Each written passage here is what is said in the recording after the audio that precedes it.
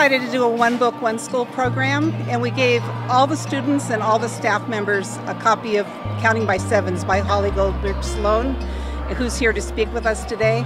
It's something that brings a community together, and reading is a wonderful thing. My mother is blind, and she listens to books on tape, and we listen to the same books because it gives us something at this point in her life to share with me. So that's what this experience is about. It was amazing. I really liked it, especially like the plot line and all the stuff and how she did 7 and the sunflower and how she just interpreted so many different things into it. It was really good. I got to talk to my friends about it a lot. My teachers talked to me about it.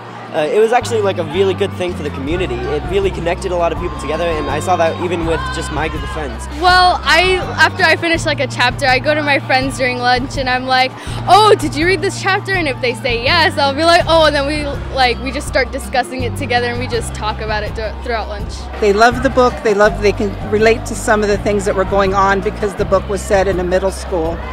I had some students that struggle with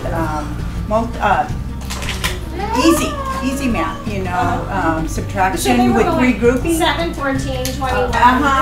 And I had one of them who did it basically all by himself. It brought our staff and our students together as a community because all the staff members read it as well. And that's why I'm here today, to talk about the story and their reaction to it.